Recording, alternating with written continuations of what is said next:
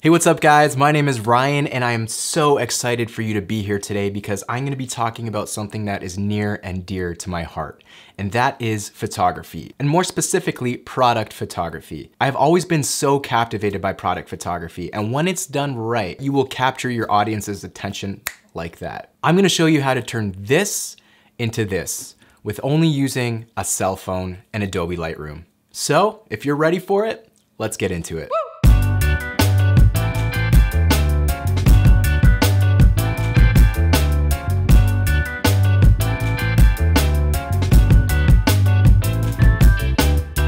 I think one of the most appealing photographs or style of photography is the flat lay. I just love messing with things and tweaking things to make it look perfect, symmetrical, and I just love introducing different objects or backgrounds to make the photo look interesting. For this video, I am simply just going to use natural window light, got a flashlight, some Smith's Beard Balm, a knife, and of course, since I am photographing this for my Instagram, one of my wallets. So nothing fancy, just 4 items that I think would look really good together. One of the most important things though that you should really look out for is an interesting backdrop or a texture. For this example, I'm just gonna use one of the wooden side tables that I already have in this room. So I have my backdrop and now I just gotta think about what kind of light am I going to introduce into the scene. For me, I've got these 3 big windows that I have just in front of me right here that have these shutters or blinds on them that you can kind of open and close, and you control the amount of light coming in by just simply opening or closing the flap. The closer your light source is, or the bigger your light source is to your objects,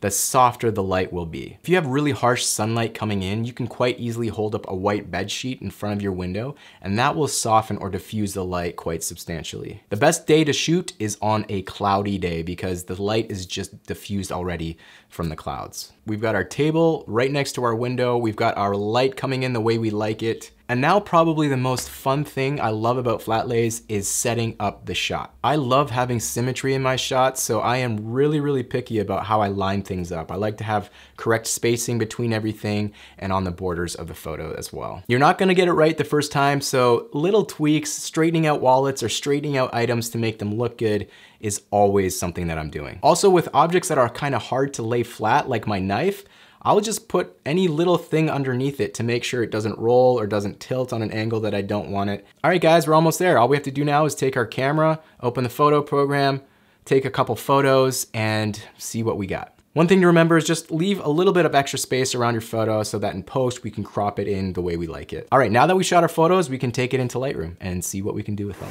All right, let's begin. Let's open Lightroom. It'll load up. And then you can hit this little icon down here, and this is just import your photos. We're gonna go to from camera roll, because that's where they are. And I'm gonna hit this one right here. I'm just gonna zoom in and see what's going on. This is the photos straight from the phone. And as you can see, to me, it looks a little flat. It doesn't look like it's got any character or personality to it. It's a nice shot. It's straight from the iPhone, but I think we can do something better. So first of all, what I'm gonna do is Instagram likes the 4:5 crop. So I'm just gonna crop my photo, just make sure it looks nice and symmetrical all over the place. There's the same amount of space here as here and on the sides. We can always change this later. I'm just gonna try and get it as good as I can here. And that looks pretty good. Next, I'm gonna go over to my presets tab. And depending on what presets you own or have bought or are looking to buy, the preset is a base color for your photo. And I purchased this preset pack a long time ago. It's the Archipelago Lucas Corinta pack. And it's got a whole bunch of different presets here. One thing to remember with a preset is that it's not gonna make your photo look incredible right off the bat. You have to do a lot of work to it to make it a final version. If I hit different presets, you can see what they do, how it changes the photo. I think some of them look really cool, but they still look pretty flat to me. And so what I did is I created my own version of this preset, and I just called it AA because AA will come right to the top every time I come to my preset folder. I don't want to be scrolling all the way down. So I went to AA, made my own preset, and as you can see, it's really drastically changed the photo already. If you zoom in, you can see that there's a lot more detail in the wallet because the shadows are raised. The highlights are brought down a little bit. And so this is kind of my procedure or my process and how I treat photos. So to create this own little preset of mine, I based it off of this LKO O2 V2. And so I'll just hit check mark. And then we're gonna tweak this around a little bit. We're gonna go over to light. I'm gonna come down to shadows. I'm just gonna raise the shadows all the way, just so you can see a lot more detail in the wallet. think that's pretty much all I'm gonna do with this. Maybe a little more contrast to make it look a little bit more poppy. And then maybe the highlights bring down a touch. So if you click and hold, you can see the before, and then you let go, you'll see the after. I think it looks pretty cool. We're just gonna raise the exposure a little bit. Now that we got this going on, I'm gonna play with a lot of light. So right now it's just a flat picture that it's really evenly lit, but I love to just mess around with gradients, whether they be you know, straight gradients or circular gradients.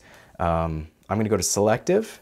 I'm gonna go up to this button, plus. I'm gonna hit the radius or radial gradient, and I'm just gonna click and drag and hold it. And then you can actually pinch out to zoom out, and then you can kind of play around with how big you want this radius. And then this over here, this little square with a circle in it, I'm gonna hit that, and then it inverts the mask. The mask is that red thing. And now wherever you see there's red, that's where we're gonna transform the image. So I'm gonna go down to light here. I'm gonna zoom in a little bit so you can see what's happening. If I come to my exposure, I bring it way down, you can see what's happening. So you're creating this vignette effect that really makes your photo dramatic. That's kind of where I start. I don't go too crazy. If you go the other way, it makes it white around all the edges, but I don't go too crazy. I just wanna contour that light to make it look pretty dramatic. So if we start there, I think that's a really cool spot to end up with. We can tweak it around as well later. So if we hit check mark, this is the before, and this is the after. It's already tweaked it quite a bit. Also, I'm gonna change the color temperature maybe just a little bit. I'll come to color temperature. I'll make it a little bit warmer, maybe some magenta in there. The before and after looks pretty cool. Again, it's all about tweaking. Bring my highlights down a little bit. And then I'm gonna come back to the selective tool. I'm gonna hit this plus, and then I'm gonna use this gradient, and I'm just gonna click and drag up right here.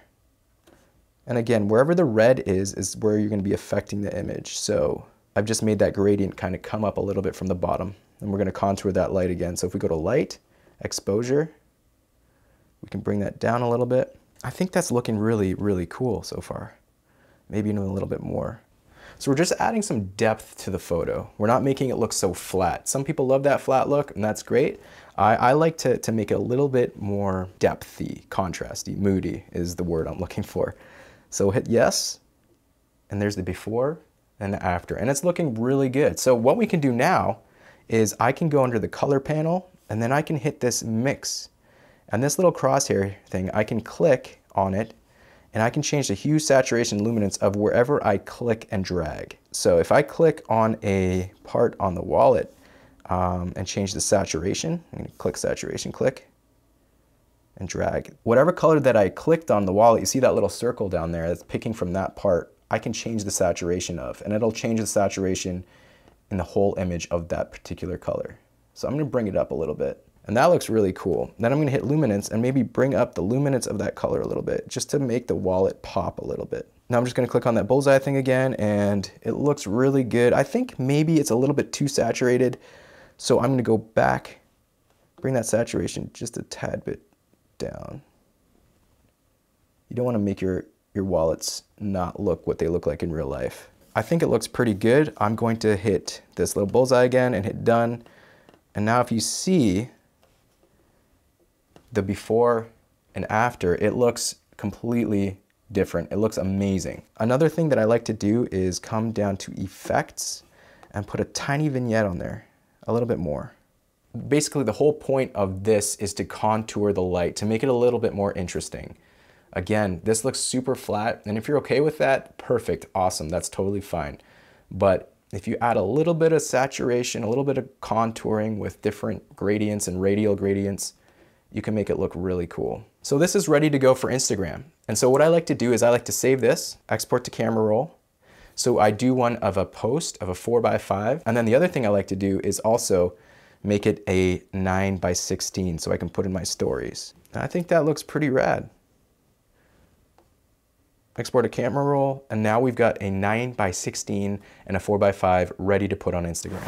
Well, what do you think? Was that helpful to you? Can you see yourself using this technique with the window and the flat lay photography? I know I use it quite often and I love it. I sometimes feel like I use it maybe too much, but I just love it. It's just so great. I hope you learned that you've got a camera at your disposal almost all the time. Every one of us has a cell phone for the most part. You can create some really cool photos by just using a cell phone, proper lighting, and an interesting background and interesting items to shoot. Guys, if you like this video, you know what to do, and I hope that you guys practice when it comes to photography. Not one of us will get it right. We're always gonna mess up, but the beautiful thing about digital photos is that you can take a billion of them and just keep practicing. Well, that's it from me, guys. God bless, and I will see you in the next one. Peace.